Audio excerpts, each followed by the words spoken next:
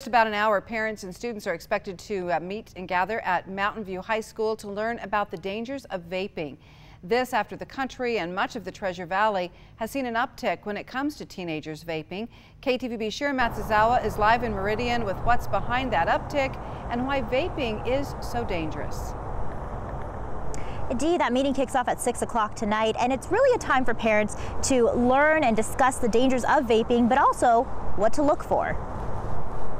It's a big problem everywhere. It's not just here. From the different designs to the different flavors, vaping may appear harmless, but when it comes to teens, that scented smoke is filled with hidden dangers. There's tons of chemicals in vapes that do damage to the lungs, and nicotine is in vape, which is incredibly addictive, and that's not something we want our kids to start doing at 13, 14 years old. In Meridian, the city saw citations for tobacco violations, which included vapes, double from 2017 to 2018. So it might start out as something fun, but it's very easy and too late sometimes to stop before you have become physically addicted. It's a problem Meridian Police School Resource Officer Bob Allison sees on a daily basis. Just at the school that I cover, we're pretty close to 100 violations for the school year. In fact, Officer Allison issued a citation to a student just before meeting with us. Within the last two and a half years, vaping is definitely, the issue has gotten a lot bigger.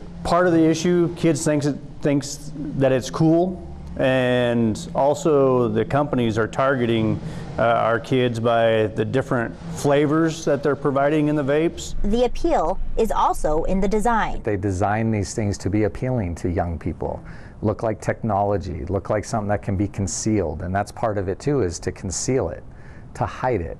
There's hoodies that they make with the pipes in the string, so they can just use that and it just looks like they're sucking on the hoodie string. And sometimes those designs can be tough to determine what's inside of the vape. So school resource officers are now using THC swab kits to find out. They're unique in that with the different vaping devices, it can be hard to actually test the material that's being vaped. We're finding that not only are high levels of nicotine in the vapes being found, but THC is very prevalent as well.